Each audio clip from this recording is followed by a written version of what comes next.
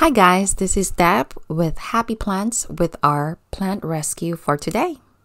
We have a Gonialoe Variegata, commonly known as a Tiger Aloe.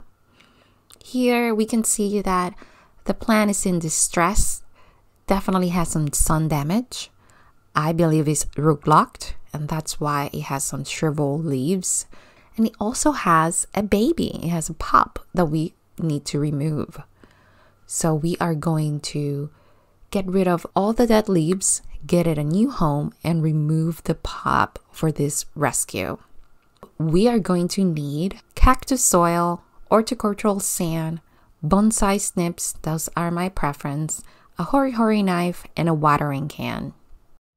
We are going to begin by trying to get the plant out.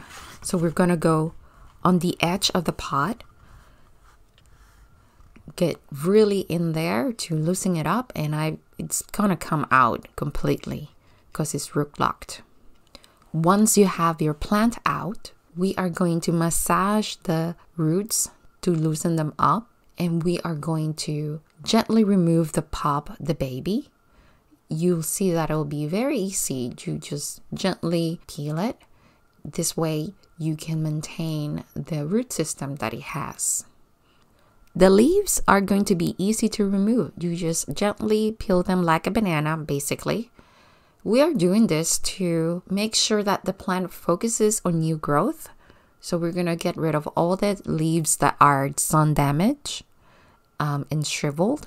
This way, plant is going to focus on getting new leaves and getting its color back. You notice that there is a stick coming up. That was a old bloom. This plant blooms from July to September. It has some pinkish salmon-y blooms, are very beautiful. And then once it blooms, then it dries up and you can just remove this with your hand again. We are going to plant the baby in a nice large pot. Make sure to leave a little bit of room in the middle so you get all the roots in and cover them all up. I like to compact it in so it's stable. For the mama plant, you want to get a larger pot. Aloes tend to have nice thick roots, so they need space.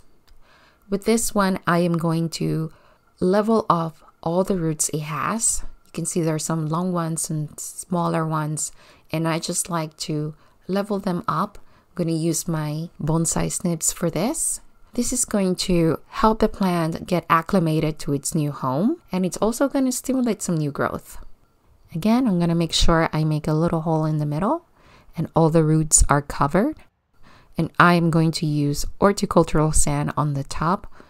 I like to use this because then when I'm watering it, the soil doesn't get everywhere and doesn't come out of the pot. It definitely looks neater and it helps keep the soil in the pot. But this is completely optional.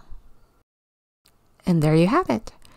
You want to make sure you give them a nice thorough watering after repotting them. Water after the entire dirt is dry. So if it's super hot, maybe this is twice a week. But if it's in a place that it gets enough sun but shade in the afternoon, maybe it's just once a week. Just put your finger in the dirt and see the moisture level of your pot. Thank you for watching. I put all the materials below. Leave any questions. And if you like this video, please consider subscribing.